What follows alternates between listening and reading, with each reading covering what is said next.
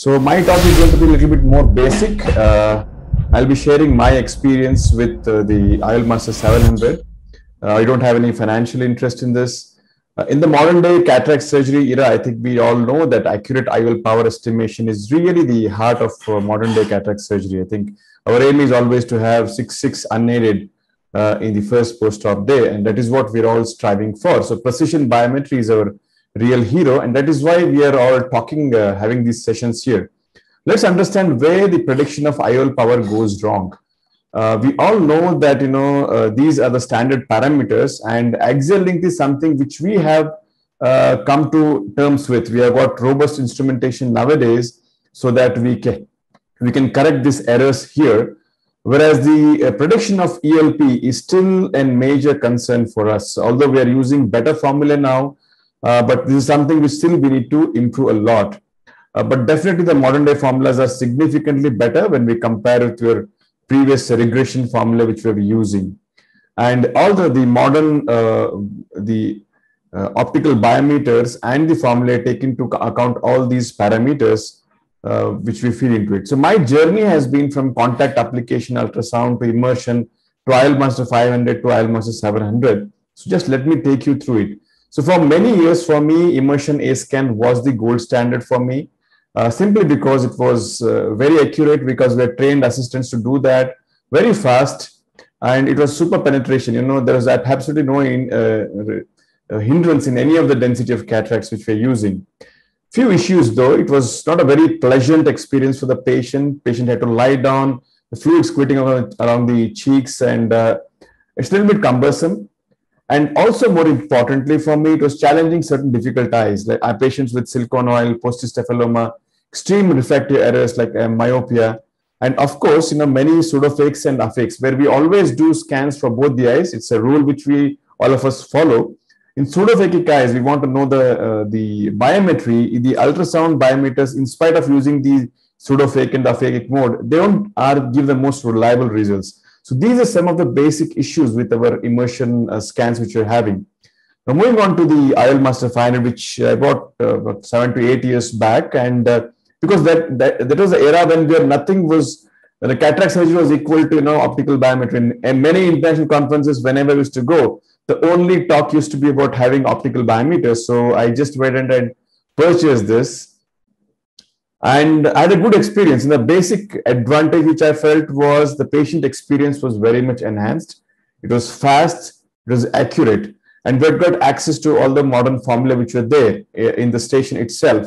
But I had one issue with this, simply because the scan acquisition was not possible in presence of visual axis opacities. The central cataract, especially PSCs and PSCC, needless to say, the mature white cataract is not possible. But if I search the literature, they used to say that only 5 to 10% of cataract patients, according to Western literature. I'm talking about the machines in the pre-swept source OCT era, all the machines, optical biometers, like the Lenstar, IOLMASTER, and other companies as well. But this was good enough. My metro friends, when I had to discuss, they said they didn't have any problem because 80% of their cases they used to get along with these partial coherence optical biometry itself. But for me, let me tell you my practice profile. I'm from a small district place in Karnataka, which is predominantly a rural population. It's a small tier 4 city, and majority of my cataracts, 50% of my cataracts are like this. So in my case, it was like I had to use immersion biometry in 50% of my cases, because this was a workflow. We used to do an IOL biometry in both the eyes in undilated people before. And again, all the patients, we had to go ahead and do an immersion biometry, because at least for 50%, we would not get an accurate axial length reading because of the density of the cataracts. And then we had to go ahead and do the immersion biometry and take the results, and it was working well.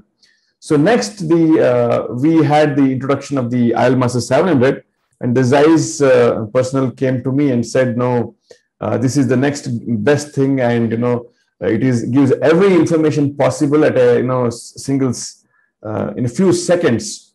And he told that it was swept biometry. Because I had an experience of 7 years with an optical biometer, my initial reaction was slightly guarded, though. He said we have got excellent fixation checks and telecentric keratometry.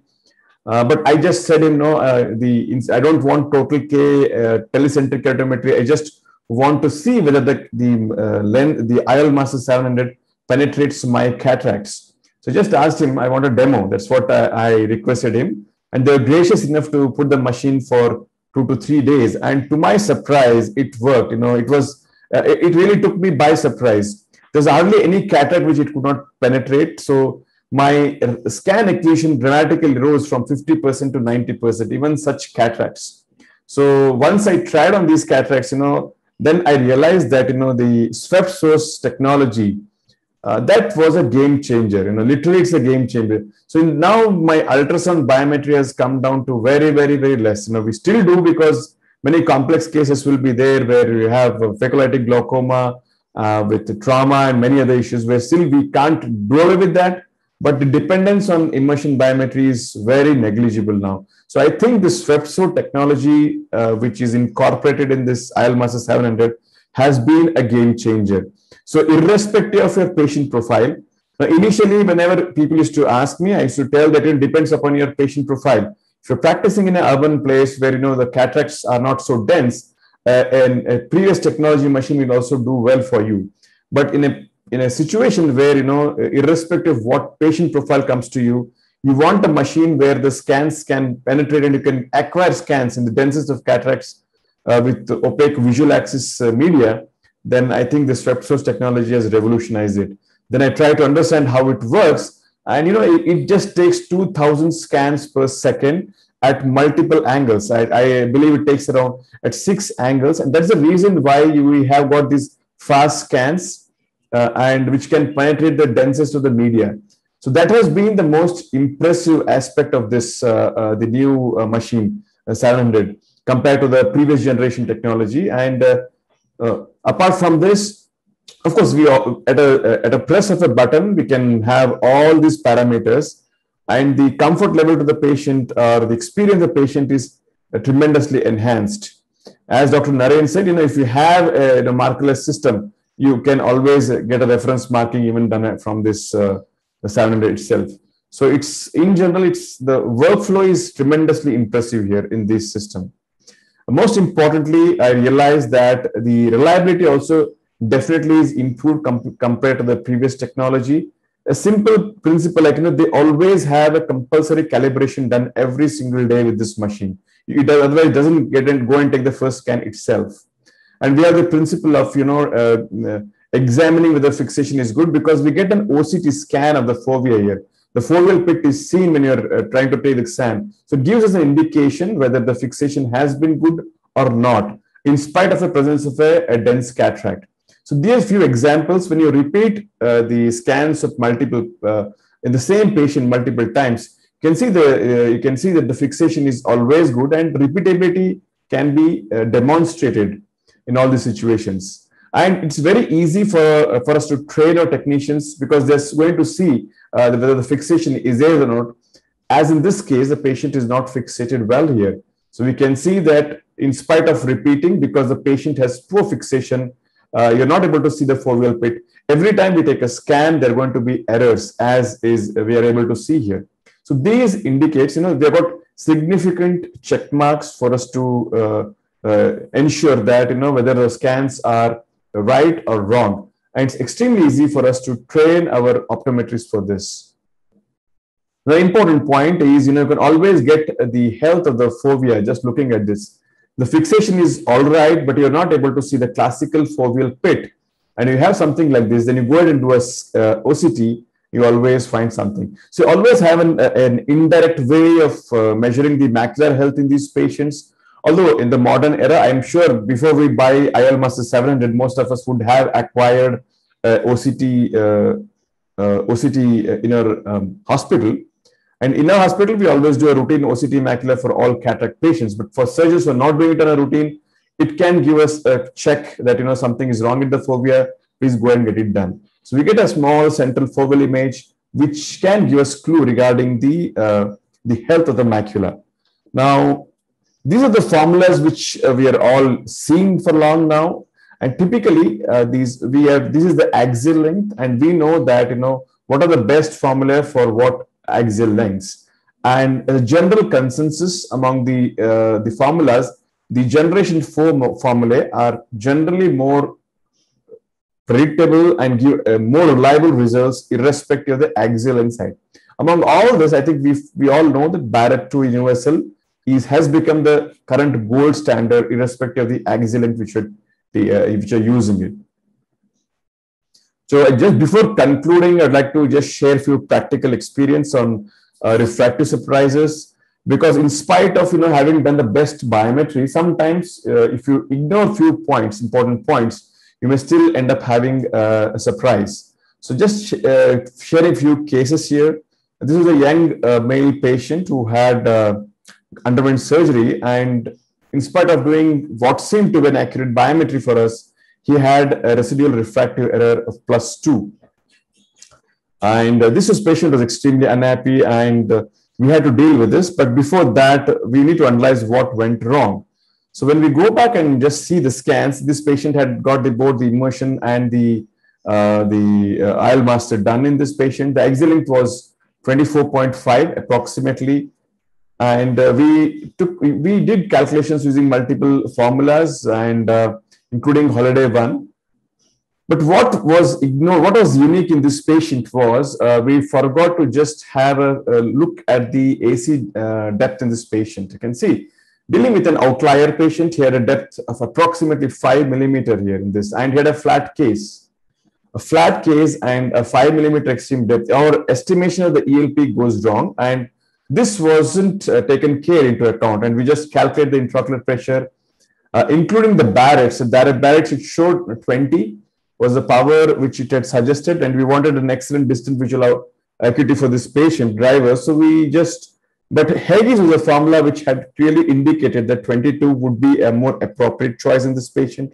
But we overlooked, and we had gone ahead and implanted a 19.5 diopter lens in this patient, and this was the residual refractive error.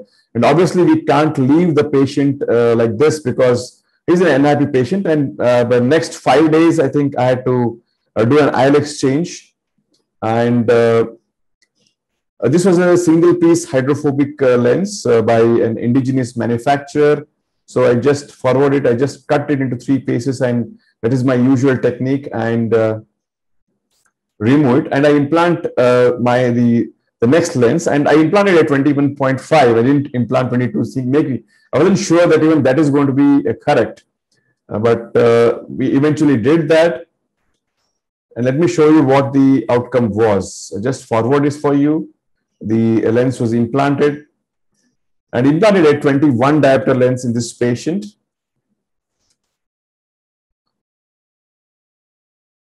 So post-operatively, I think we had a refractive error of about 0.5 diopters here. I think the message which I'd like to give here is, we often talk about the axial length error. We will choose the formula based on that, but it's not uncommon to find situation where we're dealing with flat case or AC depth which is more than 3.5 millimeter. In these eyes, these are outliers. Most of the formulas assume that the antechamber depth is between 3.5 to 2.5 and KF that. So in these outliers, we need to be extra careful. One more case example. Again, we have an antechamber depth which is slightly more. This is a slightly myopic patient, and when we do this, each of the formula give a different estimated lens power in this patient. You have starting from 15.5 to 16.5. This was a slightly myopic patient. I chose the Haigis here, and I wanted to overcorrect because I want to leave him a little bit myopic. So we decided to go ahead and use a 17 diopter. Instead of using 0.5 more, I ended up having a residual, there was no residual spherical error. So that is the reason why I'd like to conclude by saying that axial length measurement is great, but always keep a note on your K readings and the antechamber depths. So in my experience, I found that average of Barrett's and Haigis for eyes with very deep antechambers gives a more predictable results, and it's better to err on slight overcorrection and getting in myopic post-op refraction. With that, I think I'd like to conclude my talk. Thank you so much for the opportunity. Thank you, sir.